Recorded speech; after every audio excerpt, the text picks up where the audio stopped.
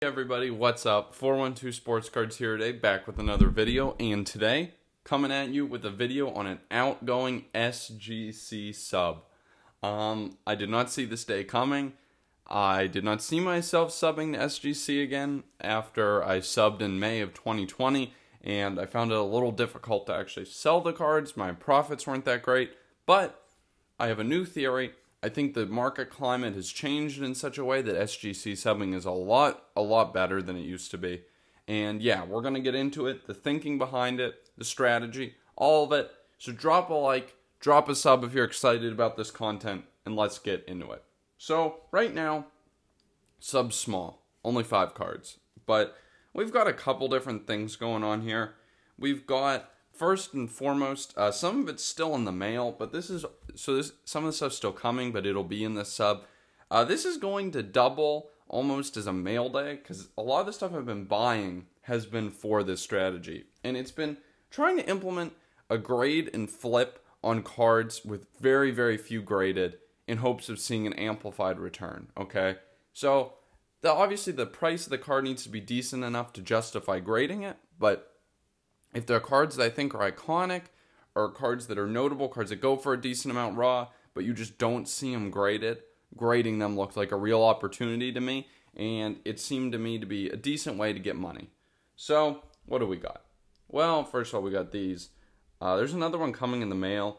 These, honestly, are a little tougher for me than I thought they were going to be, but this UD Canvas McDavid also has Sidney Crosby on it.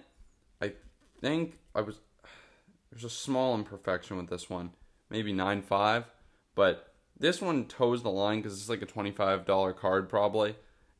You pay $25 to sub it, but I figure in a 9.5, you might be able to pull down like $75, $80 just because it's not a card that's graded at all. You don't even see graded copies. So I figured it might be worth the gamble. This one's more fringe though. The price is a little low, but it's a nice card, a card that I believe in, and a way that I'm enjoying buying McDavid cards. I think I have 3 of these now, and I'm always looking for more. Next up is this. I bought 2 more of these.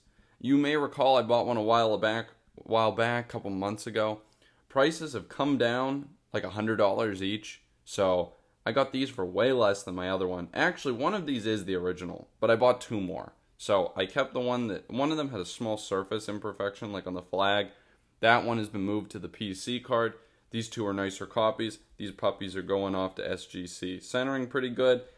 Oddly enough, there's edge wear on like both of these, just a tiny bit of like edge issues on this bottom edge, which it doesn't make any sense to me because usually you don't see that. But these are cards that are well in the price range of an SGC sub being great.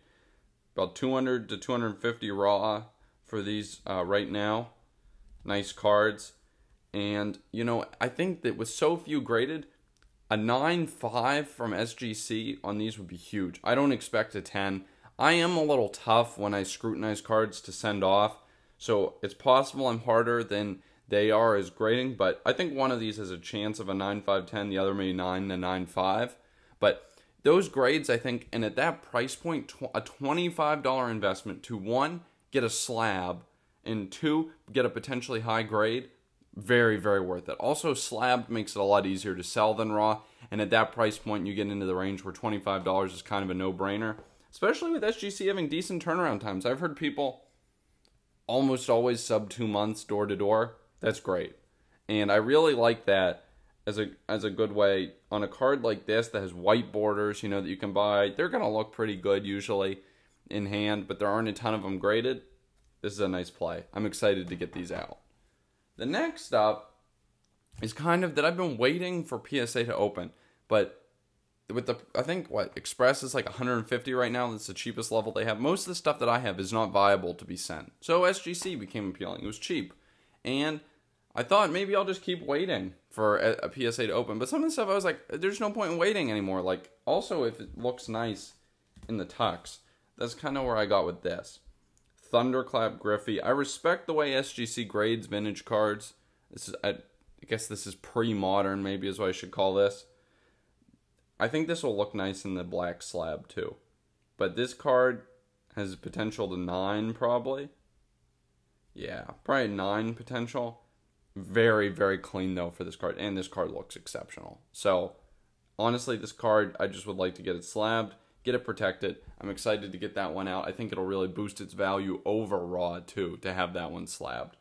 Next up, just because I was interested, figured it might be worth a try, this Black Box Luka. Make it easier to sell if I ever want to sell it. Condition, honestly, pretty good for the Black Box. Obviously, it has all black borders, very condition sensitive. Stock is a little thicker. But yeah, I am very excited to see what this can do. I think this is a 9, potentially, which I think is honestly a very good grade for this card. I'd be very happy with a 9. I think it would make it a lot easier to sell, too. But yeah, that's kind of where we're at. That's kind of what we got. The reason I feel comfortable sending this stuff to SGC is because I think SGC has more traction than it used to have. They've been grading a lot of cards. There are plenty of cards higher end than these that are in SGC slabs. That helps the brand. The turnaround time's good. And even if it doesn't sell as easily as PSA sells, the fact that it sells easier than it used to is huge. And at $25 to get that kind of a service on stuff, especially these cards, even this Griffey, honestly all 4 of these, this McDavid Crosby is a little more of a gamble. On these 4, it's just a no-brainer type play for me right now, especially with PSA's price not coming down in the foreseeable future that we can see. But anyways, I hope y'all enjoyed that. Just wanted to show you what's going out the door. We're going to test it out at SGC. I'll let you all know when it comes back. And yeah, hope you all enjoyed. Root for me. Drop a like, drop a sub, and I'll catch y'all next time.